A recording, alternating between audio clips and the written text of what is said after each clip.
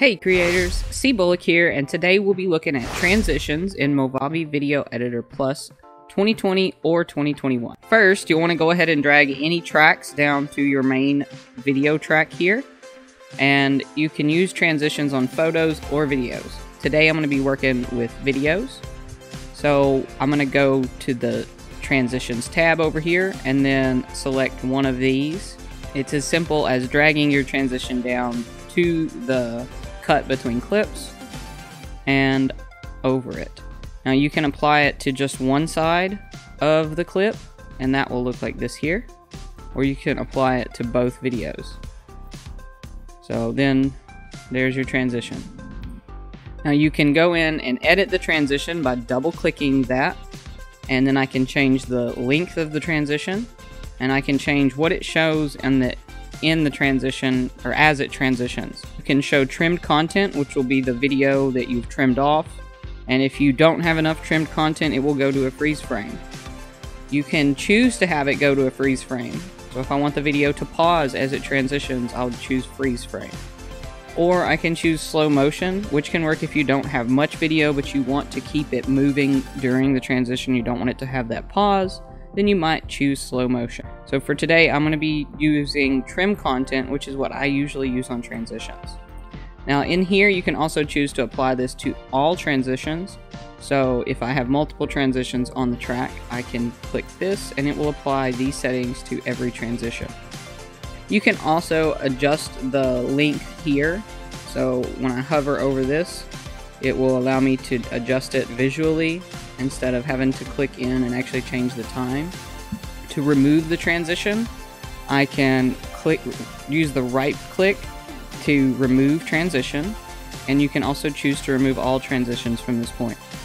You can also remove it by clicking this X here, and that will take it away.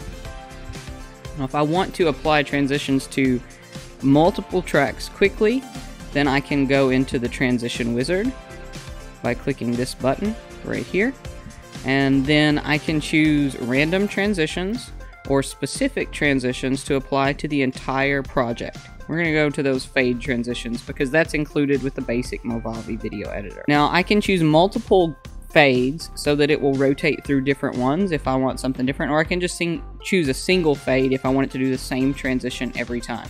So we'll choose a few here, and then we're going to apply to all clips, and you see it added the transition to every clip, including the ending. Now if you're using photos, you can change the photo clip duration, but if I have video clips and I try to apply the length to all clips, it does not change them. But if these are photos, this would work to make your clips the exact same length. Same thing for this here, the pan and zoom does not work with video. It only works if you're doing a photo thing here. You would have to go in and pan and zoom through this tab instead. Now to get a little deeper into some of the transitions, if you want to apply an ending or an opening to your video, like a transition into the video, it will transition in from black like that, or transition out to black, and then you just have this half transition. Now in the Video Editor 2021, one of the new big changes is the fact that you can add transitions to overlays. So let's say I have this as an overlay.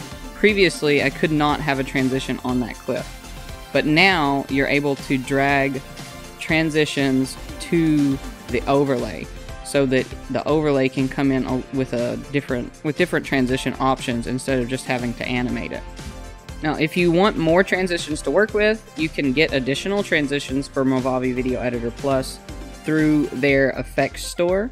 The different effects packs include a few transitions. You just have to check each effect pack to see what they include, or if you really want to go for it, you can get their unlimited subscription, which is what I have, and it gives you access to a ton of different transitions and things you can use. Some of these transitions that come with the packs are really cool. They've got some scary ones, these happy splashes, I really like some of those. There's these with the new Good Game pack, which is like great for countdowns. This Glamorous Moscow pack has glitter transitions, should be great if you're doing like makeup videos or something. Then there's the Digital System, I think this is great for gaming. There's the basics of Movavi transitions.